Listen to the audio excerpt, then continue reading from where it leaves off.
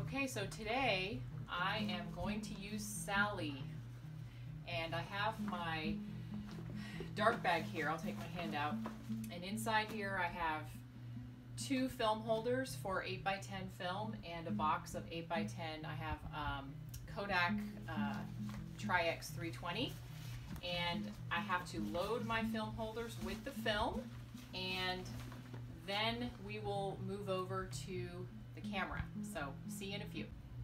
Okay, so I'm done putting my sheets in my holder, and now I'm going to take everything out of the bag here and just kind of show you what I was doing. Okay, so these are my film holders. I only have 2, so there's 4 sheets all together, and this is my film that I'm using, and I just keep it in my dark bag here for next time. Okay, so we're going to go on over to the camera now. Well, we have a guest here. This is Rocco. Okay, so I have looked at my exposures. There's quite a variation between her. I don't want the sun right on her, but there's quite a variation between the shadow side and the highlight side. And so my camera, the most open aperture is f9, so that's really, I think I'm going to shoot at f9 at a 60th, and if I do that, then, wow, that is such a variation. That's 16, or no, that's, okay, that is f5.6, and that is f0, and that's f11.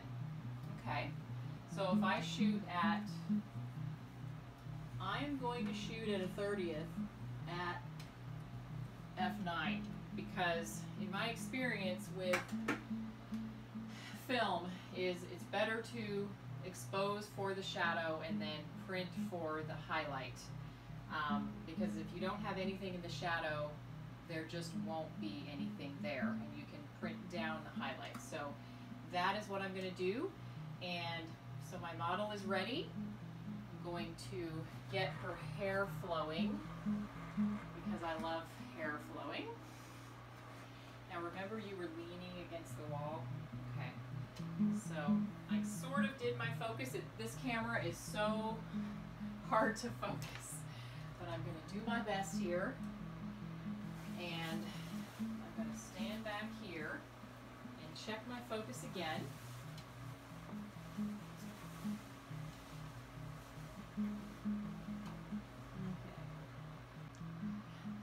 Okay, so I have Sarah focused, and she cannot move because the slightest millimeter makes it come out of focus. So what I'm going to do now is set up my fan to blow her hair, and then I've got my film holder here.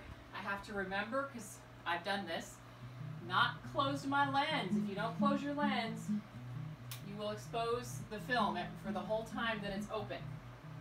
So now I'm going to go back here, and I'm going to pray that when I put this in, it doesn't move anything. So this is why I've been so intimidated by 8x10. It's just, it can be pretty intimidating. Okay, I think I'm in.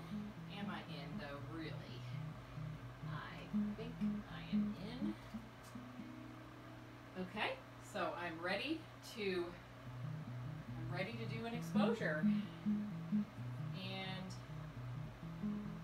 all right, I just want to make sure everything is good. And I'm going to get the shutter ready to be released. Okay, are we ready, Sarah? So you're gonna, yeah, let's fix your hair just a little bit there. That's little butterflies. Whoops.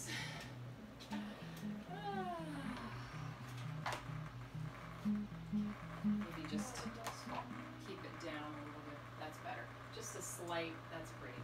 Okay, ready? You're going to look right in the camera. I'm going to pull out the shutter here, pull out the thingy. Okay. Ready? 1, 2, 3. Good girl. Okay. Back in. Okay. Now I'm going to flip it around because I've got 4 sheets to get one that's focused good. That's how I look at it. Okay. And I'm hoping the focus is still good. What do you think? Okay, so I'm going to get my shutter ready again.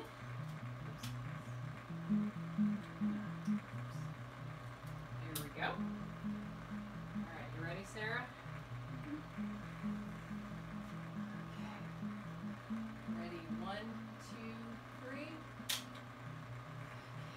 Back in again.